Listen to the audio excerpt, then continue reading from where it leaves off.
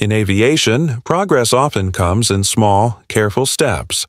A percentage point of fuel savings here, a few extra seats of capacity there, and a constant race to make every aircraft just a little quieter, a little lighter, a little more efficient. But every so often, something comes along that feels less like a step and more like a leap. The CFM RISE is one of those leaps. On paper, it promises to reshape the very foundation of commercial aviation. And in a world facing rising fuel costs, mounting environmental pressure, and an industry desperate to achieve net zero emissions by 2050, RISE doesn't just look like an exciting new engine. It looks like a lifeline. But behind the bold claims and futuristic renderings lies a far more complicated reality.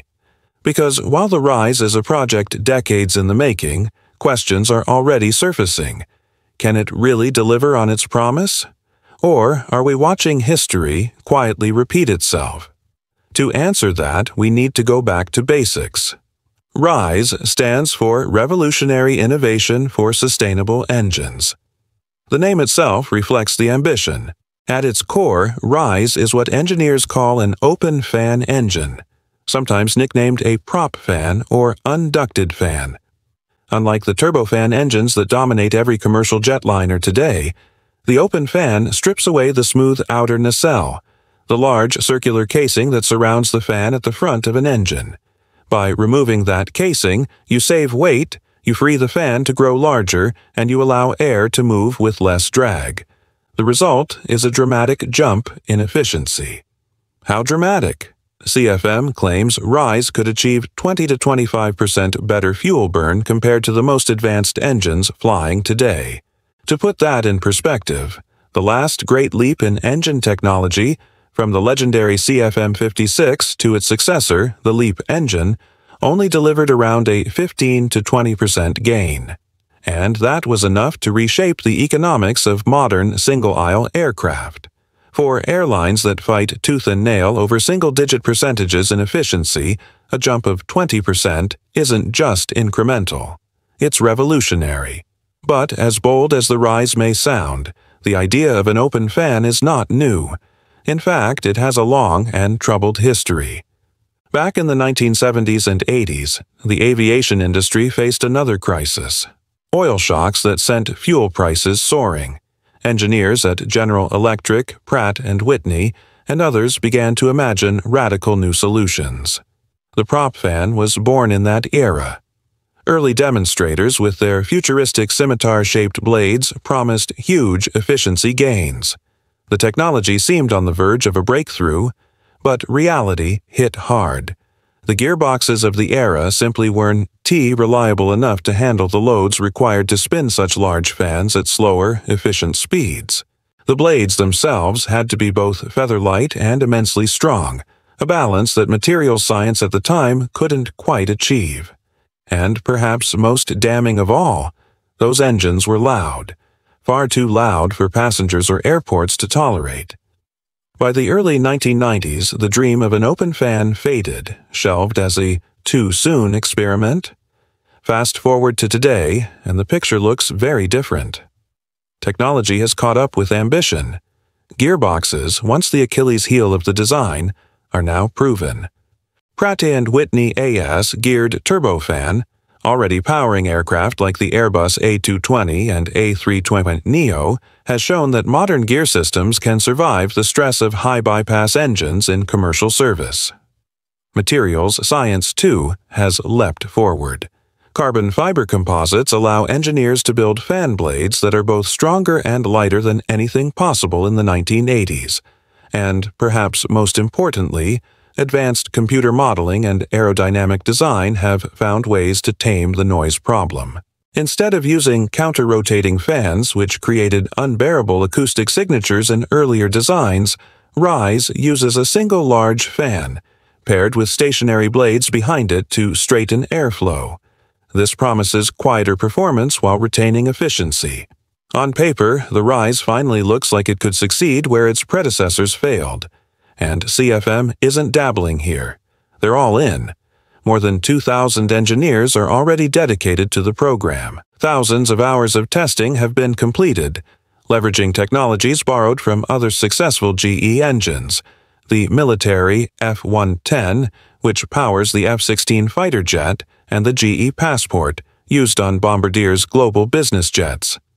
A full-scale ground demonstrator is expected soon, and Airbus has already agreed to take the next step, mounting the RISE engine on its A380 test aircraft for flight trials.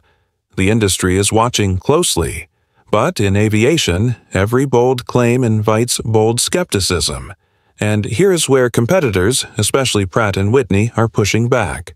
From their perspective, the RISE might look good in theory, but in practice, it could introduce trade-offs too big to ignore. First, there's the issue of safety and structure. Without a nacelle to contain a blade, an open fan engine faces unique risks in a so-called blade-out event. That's when a fan blade detaches at high speed. With a traditional turbofan, the nacelle is designed to contain it. With an open fan, the debris could strike the fuselage or wings. To compensate, future aircraft might need stronger, heavier structures, eating into the very efficiency gains the engine promises. Then there's the challenge of integration. These fans are huge. To make room, wings may need to be redesigned, possibly into radical gull-wing shapes, bent upward to clear the massive diameter of the engines. That adds weight, complexity, and cost. And finally, the open fan creates disturbed airflow behind the spinning blades. This turbulence can wash over the wings and reduce their efficiency. Pratt & Whitney argues that when you add up all these penalties, the heavier wings, the reinforced fuselage, the aerodynamic compromises, you might end up with an aircraft that delivers little to no advantage over a more advanced next-generation turbofan. CFM, unsurprisingly, disagrees. They claim the raw efficiency of RISE could reach 30%. Even if integration costs eat away at part of that, the net gain for airlines could still be around 20%.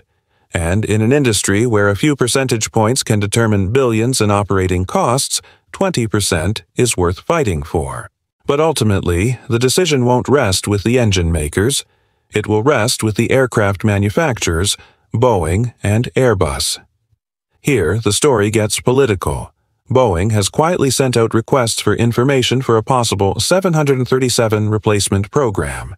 Interestingly, their requests emphasized advanced ducted engines, traditional turbofans, not open fans. That may signal that Boeing's engineers are wary of the risks. Airbus, on the other hand, has been far more open to the RISE. They've partnered with CFM in European test facilities, sharing resources and knowledge. Airbus leadership, under Christian Scherer, the former CEO of Airbus Commercial Aircraft, leaned strongly toward embracing open fan technology. But leadership changes matter. Scherer has since retired, and his successor, Lars Wagner, comes from MTU Aero Engines, a long-standing partner of Pratt & Whitney. Wagner's views on RISE seem more cautious, aligning more closely with Pratt's skepticism. That shift could change the trajectory of the program. So, where does this leave us? Right now, the CFM RISE program is alive, funded, and moving forward. Airbus remains committed to testing, and Boeing, while cautious, hasn't entirely shut the door. And in a twist of irony, even Pratt & Whitney themselves are studying small-scale open fan concepts, a hedge against the possibility that RISE succeeds and they risk being left behind.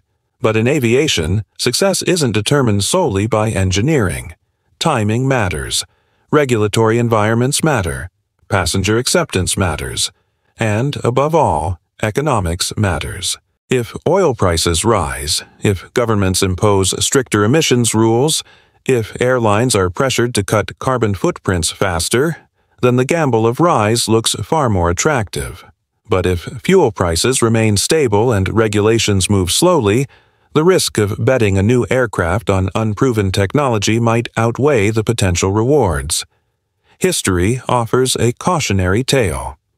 In the 1980s, the open fan was hailed as the future. Artists' renderings showed airliners of tomorrow with futuristic scimitar blades. The promise was bold, but the execution faltered. The industry wasn't ready. Today, the world is different. Technology is stronger, computing power is unmatched, and climate urgency is higher than ever. But the same question lingers. Is the industry ready to take the leap? In the end, the RISE may stand as the most ambitious bet in modern aviation. If it works, it could define the next half-century of flight, just as the high-bypass turbofan defined the last. It could slash emissions, cut costs, and show that aviation is capable of radical reinvention. But if it fails, it could join the long list of technologies that were just a little too far ahead of their time. So, will the RISE truly rise? Or will it fall, just as its predecessors did, remembered as a dream too bold for its era? For now, the engines are being built, the tests are being prepared, and the world is watching. And in aviation, the future has a way of arriving faster than we expect.